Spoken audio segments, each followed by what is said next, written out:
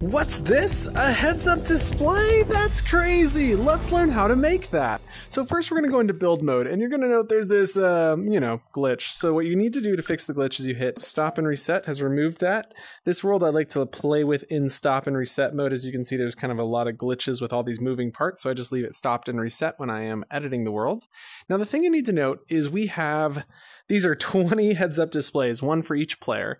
And so what you'll see here is it's a disabled trigger as well as a text object. And the trigger allows us to move the text object to the bottom right of the person's view. And so we've grouped this trigger and this text object to create a shell. Now, the text object is running a script as well as the shell, and the script running on the text object is local, and the script running on this object, the full object, is regular. So we're going to go through what that means and why we've done that, but let's start by looking at our shell. And so if we open up the HUDShell script, the first thing we're going to look at is our variables.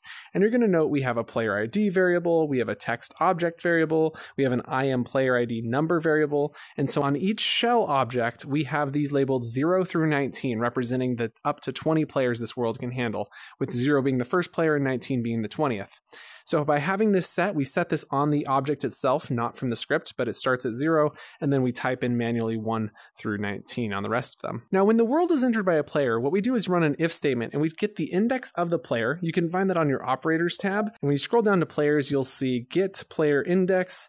And then getting player index gives us a number value between 0 and 19. And if it equals IMPlayerID, then we know we have the player that represents this HUD shell. So then we transfer ownership of self to that player, and we transfer ownership of the text object to that player. So self representing the full object and text representing the text object, which is running a local script. Now this is important. We'll get to that in just one second.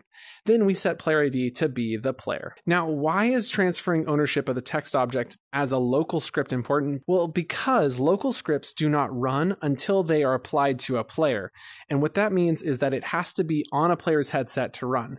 Normally, when you pick up an object or you attach an object to yourself, that's what causes the script to start running on that player. And so this transfer ownership of text to the player starts running the text script. Now that we've started running the text script, if we come down here to our HUDText script, you're going to see that when the world is started, because when the text script is attached to the player, it runs when world is started. Even though this could be like some time into the game, like if the player joins 5 minutes in the game, it'll still run the when world is started when the text object is assigned to that player. So what we do is then send myEvent to self with a 1-second delay. And this gives enough time for the player to have entered, going through the shell script, and then having the HUD text being applied as owned.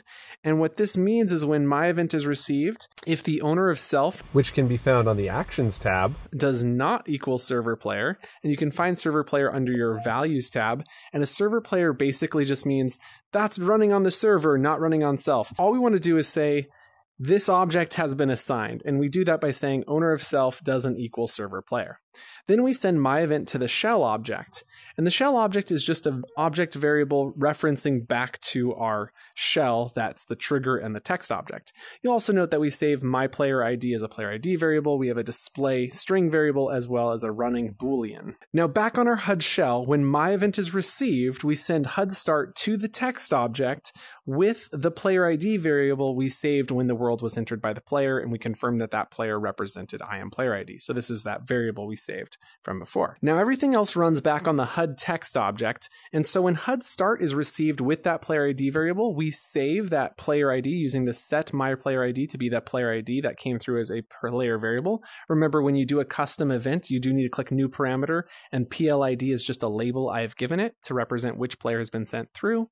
And then we set running to be true, so we are setting the Boolean to be true, so that way we know the script is running. And then we send loop to self, and then if the world is exited by that player, we set running to be false, which stops the loop from running. Now, when loop is received, you'll see we check to see if running is true. We then move shell to the position of myPlayerID's head plus the direction vector of the head. So we're getting the forward of the head, and then we're moving the position that we want it to be by that vector direction. So if you're not familiar with vectors, vectors are positions in the world. They're X, Y, Z values, and a vector can be simply a position. It can also be, say you take one position and you subtract another position. The difference between those two values becomes a distance vector. And if you normalize a distance vector down to 1 meter distance, that is called a direction vector. And so 1 meter in any direction from where the head is pointing is what the forward direction of my player ID's head is.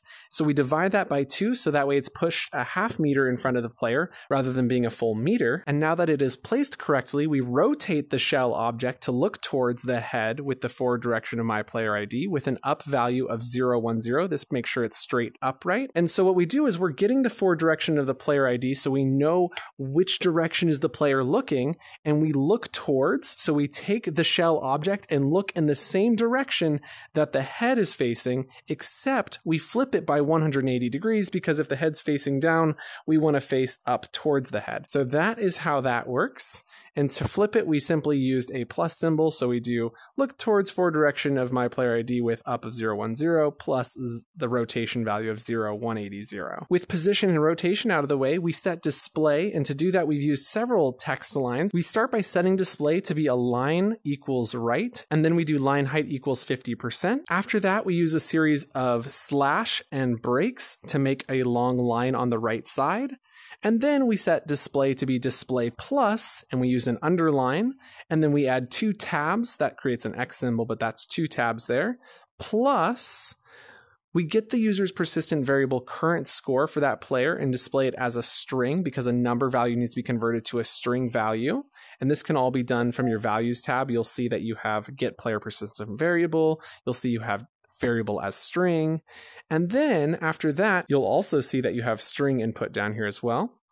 And then after that, we add again a slash 50 to represent how many ice creams have you found, plus another slash to represent the right side slash for that line. And now that we've set the display string, we then display that string on self, because this is running on the text object, and then we send loop to self, and you'll note there is no delay here, which means this is going to happen almost on a per frame rate basis. That is incredibly fast, and that's why it looks so very, very clean. The last thing to note about a local script is that you need to hit this settings icon and change it from default to local, and once you've done that, you can hit save, and that is how you convert a regular script to a local script so it can take advantage of the player's instant tracking. And so the reason this looks so good is because it's running on a frame rate basis on the player's headset, which makes it constantly locked in place, so that way it's not like jittering around with server delay, because it's on the local player's headset calculating the position it's supposed to be in instantaneously. Absolutely brilliant. Okay, so you remember this weird bug? I think I figured out how to fix it. Use when world is exited by player on our HUD shell. So when the world is exited by the player, we want to transfer ownership back if it is my player, and we don't need to set player ID to player. What we do need to do is transfer ownership self not to player, but if we go to our values tab, we can grab server player and joystick that over to the right. And now that should work. So now let's try it out by going in as a player, and the HUD appeared. And now if I exit, oh, look at that, it worked. It's still stuck like frozen in place. It didn't like reset its position, but now if I go back in as a player and it reappears. Oh, we've done it, we've done it. So we have fixed the issue by simply adding a couple lines of code. And of course it does kind of do this weird getting stuck in place, but really quite simple. If you have any questions, do not hesitate to ask. If you haven't already, please be sure to leave a like. If you have any comments, definitely drop them down in the comment section. Really appreciate that. Be sure to subscribe. If you hit the bell, you'll get notifications when we post new content, and we look forward to seeing you in Horizon. Bye!